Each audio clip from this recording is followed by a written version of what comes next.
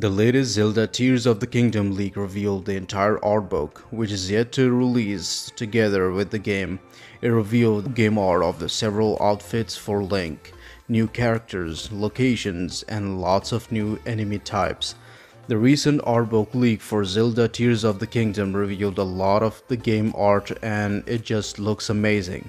The leak includes pictures of many new enemy types and creatures that we have never seen before.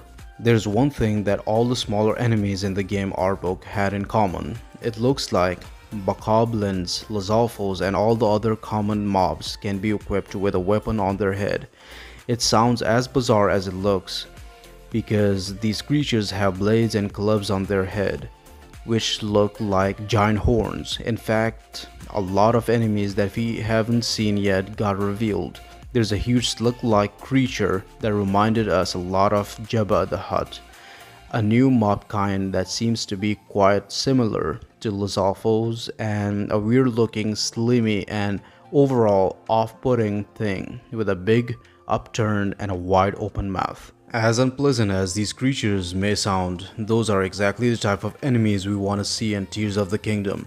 Epic boss fights and scary creatures on Ocarina of Time level.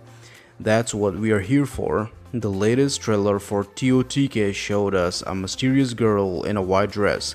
Many fans assume her to be Zelda, but that has now finally been proven wrong because the art book includes an image of that exact person. Another more fitting theory is that the girl is the goddess Hylia, a character who has appeared repeatedly in the Zelda series from the beginning.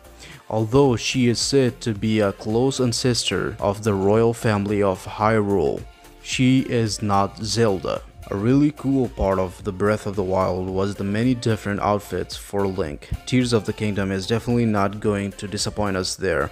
The art book contains several concept art pieces of outfits for Link, which simply look incredible. As taken from another sketch, TOTK will have gliding suits. Although we don't really have much info about it, it seems like the gliding suit could help Link go from one floating island to another.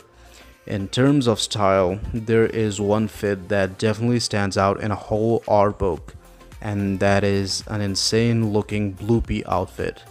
Some of you might be familiar with the Bloopies from Breath of the Wild.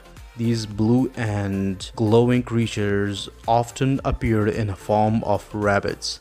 Although all of these things are quite cool and exciting, there is one thing in particular in the TOTK art book that has caught my attention. Hey, it's mushrooms! The book includes several pages filled with sketches of characters and game assets that are all mushroom themed. There are even a couple of gigantic mushrooms that look super impressive and reminded us a lot of the Studio Ghibli aesthetic. Maybe Zelda Tears of the Kingdom will have a new mushroom biome and village.